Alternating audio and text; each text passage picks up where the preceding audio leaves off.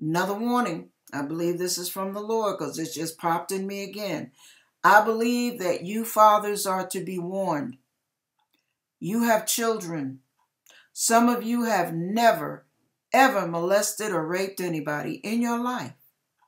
But perhaps you and your wife are having issues and you're starting to get enticed into looking at pictures and images in the whole arena of pornography.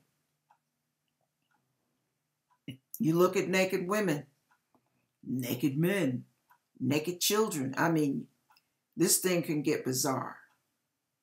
And let me tell you, there's a scripture that says, now I'm loosely paraphrasing. When a demon, once your house has been swept and garnished, swept and cleaned, and it's all cleared out now, that means you've gotten saved. And all of a sudden now the demon is out.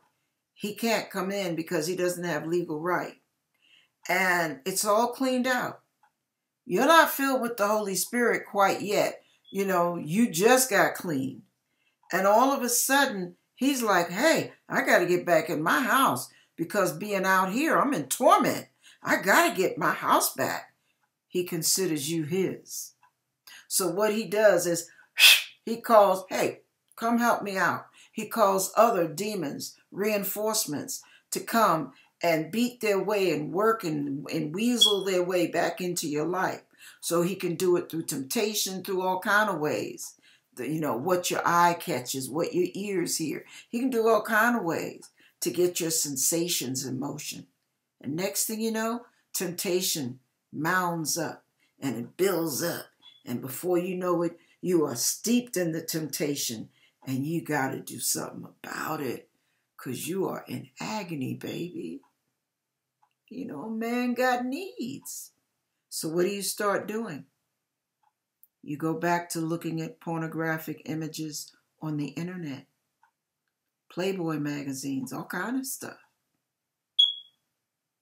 And before you know it, you're driving the boulevard looking for prostitutes. Now, it doesn't stop there because what can start happening is, let's say the lustful spirits start attacking you. Well, they're going to call on the other spirits you've dealt with in the past, and they're going to call on maybe the alcoholic or the ones that like substance abuse. And now you're under the influence. When you get under the influence, a little boy or a little girl may start looking sexy to you, and that child might be your own. Think on that one.